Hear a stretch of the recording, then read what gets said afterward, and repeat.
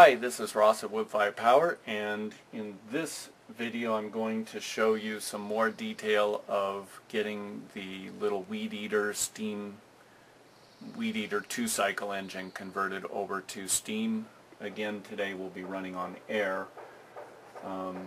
This is the same half-inch solenoid valve that I showed you in the last video, but today what we've added to the engine is an electronic switch that fires the solenoid. So this is a little Hall effect pickup that is being triggered by the magnets that are already in the rotor of the Weed Eater engine. So these magnets in the rotor are what would fire the spark plug magneto circuit.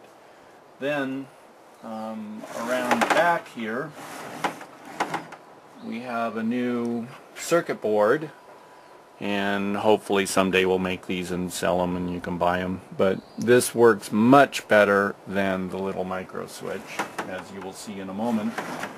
And then these are the two knobs that are on the board. The first knob controls the delay, which means the magnet swings by the Hall effect sensor, and then that creates an edge. And then this delays when to fire the solenoid after that edge. And then the dwell controls how wide a burst, how long a duration of a burst of air or steam gets delivered into the engine. So in that way we can shift in time where the burst happens, and we can also adjust the time duration of the burst. So we can move this back and forth like that, or we can move that back and forth like that. Anyway, if that's complicated, don't worry about it. Again, we have the same simple household switch to turn things on and off. And just to get things going, there's a little micro switch here just to give it an electrical kick right there. And then on the shaft, so that you understand what you're seeing in this video, I just painted some black and left a part shiny so that I can use the tachometer to show you the RPM. The RPM is going to spin up to, I don't know exactly what, but 4,000 or 5,000, probably around 4,000 RPM, maybe a little more. And then in a later video we'll connect this up to the alternator and see how much power we're getting from it. But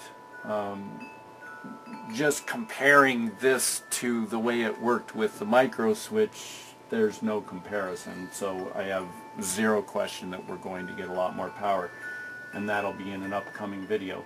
Right now, let me carefully fire things up, so forgive me for being a little slow and methodical here, but I don't want to lose a finger running this thing. Okay, so there's that, and we are now live on power, and hopefully it'll run.